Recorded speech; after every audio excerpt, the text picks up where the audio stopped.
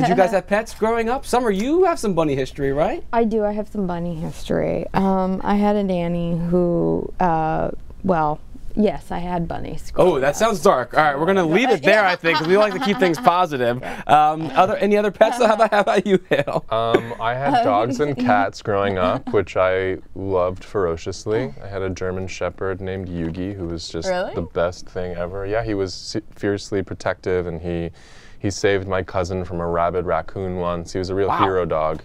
Yep. He was. He had 9 lives. That's a cat thing, but he kept. It surviving. transferred. Yeah, at some point he had 3 legs, and he just kept going, and it was like. Wow. Just a real. Thanks, Yugi, for looking out for Hale over the years. Shout out to Yugi. I'm a cat lady. Wherever you are, Yugi, we I missed love you. Cats.